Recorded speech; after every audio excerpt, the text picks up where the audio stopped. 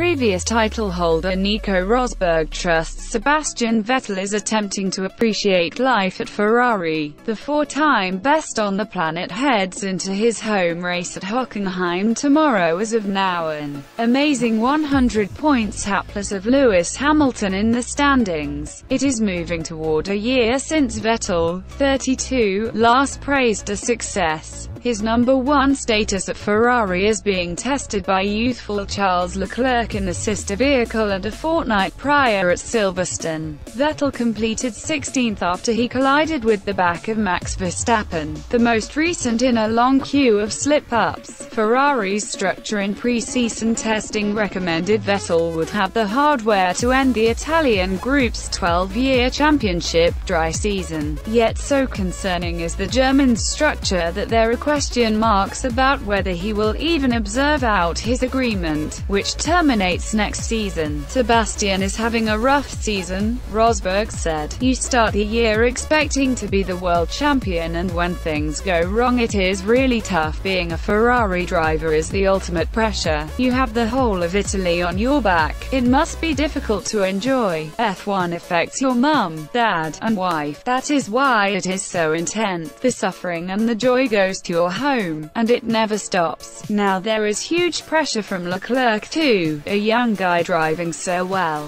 Verstappen is in front of both Ferrari drivers in the championship. Can you believe that? We know that Seb is one of the best if he drives the way he can. I hope he finds his way because that is what he needs right now. Leclerc drove a Ferrari 1-2 as Pierre Gasly's troublesome season proceeded with a major accident in second practice yesterday. Gasly lost control at the last corner and crashed into the boundary outwardly of the track, seriously harming his Red Bull. The Frenchman was safe. Leclerc was 0.124 seconds snappier than Vettel and 0.146 seconds in front of Mercedes Hamilton on a hot day.